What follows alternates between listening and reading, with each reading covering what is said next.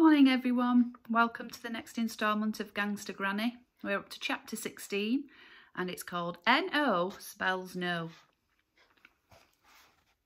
No, shouted Granny as her hearing aid began whistling furiously. Yes, shouted Ben.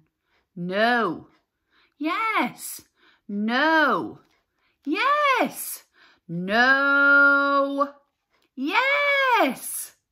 This went on for a few minutes, but to save paper and therefore the trees and therefore the forests and therefore the environment and therefore the world, I have tried to keep it short. There is absolutely no way I am letting a boy of your age come on a heist with me, especially not to steal the crown jewels. And most important of all, it's impossible. It can't be done, exclaimed Granny. There must be a way, pleaded Ben. Ben, I said no, and that's final. But, no buts, Ben.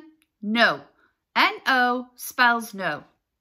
Ben was bitterly disappointed, but the lady was not for turning. I'd better go then, he said despondently. Granny looked a little downcast too. Yes, dear, you'd better. Your mummy and daddy will be very worried about you. They won't be. Ben, home, now. Ben was sad to see that Granny was becoming like one of those boring grown-ups again, just when she'd started to become a little bit interesting. Still, he did what she said. Apart from anything else, he didn't want to make his parents suspicious, so he raced home, climbed up the drain pipe to his bedroom window before rushing downstairs to the living room. Unsurprisingly, though, Mum and Dad hadn't been worried about where Ben was at all. They'd been too busy planning their son's rise to dancing superstardom to notice that he was gone. Dad had been calling and calling the National Under-12 Dance Competition hotline until finally he got through and he secured his son a place. Mum was right. The competition was at the town hall in just a couple of weeks' time. There was no time to lose. So Mum had been working every waking moment on her son's love bomb outfit. How's the rehearsals going, boy? Asked Dad. You look like you've worked up quite a sweat. Fine, thank you, Dad, lied Ben. I really am getting something really spectacular together for the big night. Ben cursed his runaway mouth. Something spectacular? He'd be lucky if he didn't fall over and knock himself out. Well, we can't wait to see it. Not long to go, said Mum, not even looking up from her sewing machine as she stitched a row of hundreds of sparkling red hearts down the side of his lycra trousers. I'd kind of like to practice on my own for now, Mum, Ben gulped, until it's completely ready to show you. Yes, we understand, said Mum. Ben sighed with relief. He had bought himself just a little bit more time. Only a little bit. In a couple of weeks, Ben was still going to have to perform a solo dance routine for the whole town.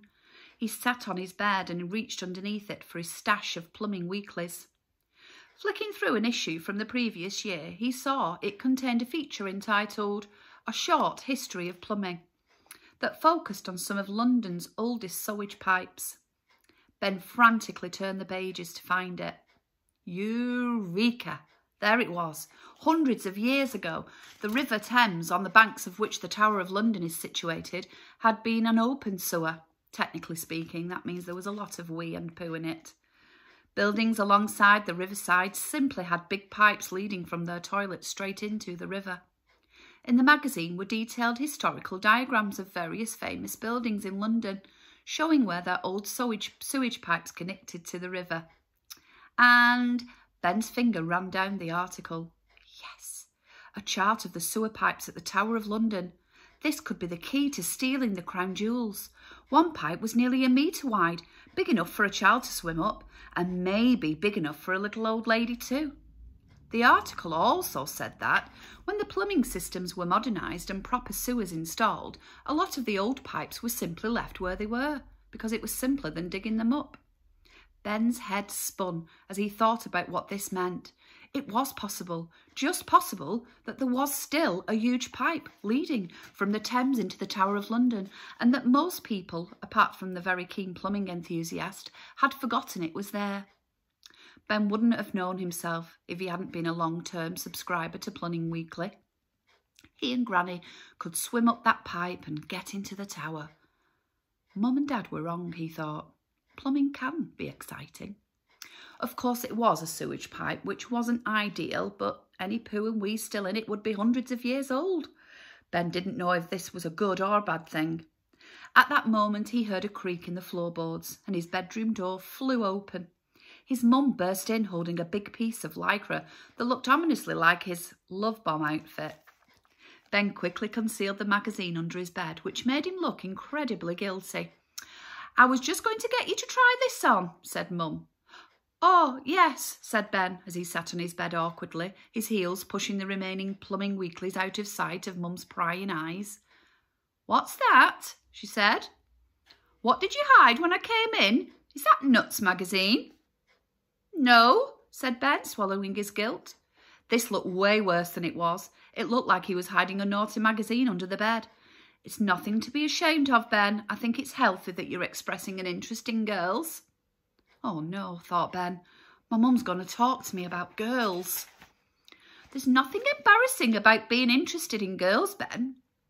"Yes, there is. Girls are gross." "No, Ben, it's the most natural thing in the world." She's just not stopping. "The dinner's nearly ready, love," came a shout from downstairs. "What you doing up there?" "I'm talking to Ben about girls," Mum shouted back. Ben was so red that if he opened his mouth wide enough, he might be mistaken for a postbox. "What?" cried Dad. "Girls," shouted Mum. "I'm talking to our son about girls." "Oh, right. I'll turn the oven off." So, Ben, if you ever need to... Mum's mobile phone just went off at the right time in her pocket. "Sorry, dear," she said, placing the handset to her ear. "Gail, can I call you back? I'm just talking to Ben about girls. Okay, thanks. Bye-bye." She hung up the phone and turned to Ben. "Sorry, where was I? Ah, yes. If you ever need to have a little chat with me about girls, then please do. You can trust me to be very discreet."